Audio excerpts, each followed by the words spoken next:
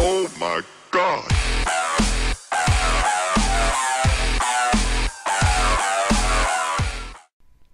What's up guys, how you all doing? My name is HD and welcome back to another video. Now today guys, I'm going to bring you a FIFA 13 pack opening, and you can see that we are indeed going to be opening the Jumbo Rare Players pack. Now if you don't know what this pack is, it consists of 24 players. They are all gold and they are all rare, and according to EA it doesn't get any better than that. So you know, EA are basically saying, you know, give us your money, give us your coins, we will give you good players back.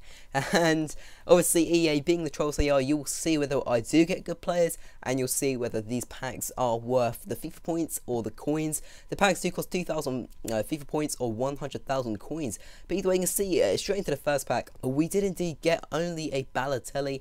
And in my opinion, that is just ridiculous. A really ridiculous pack. I was hoping to get, you know, some of those lower rated but, you know, still expensive players like Dani Alves, maybe Chiellini, players like that.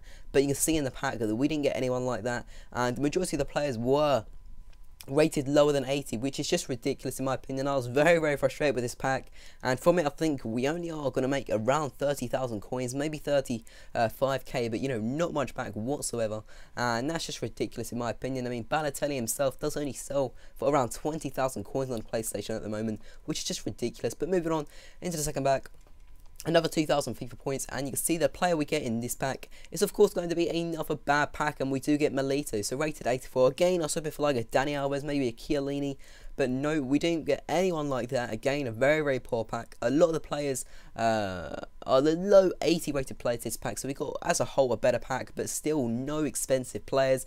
We got Podolski, but he sells for around 8,000 coins now.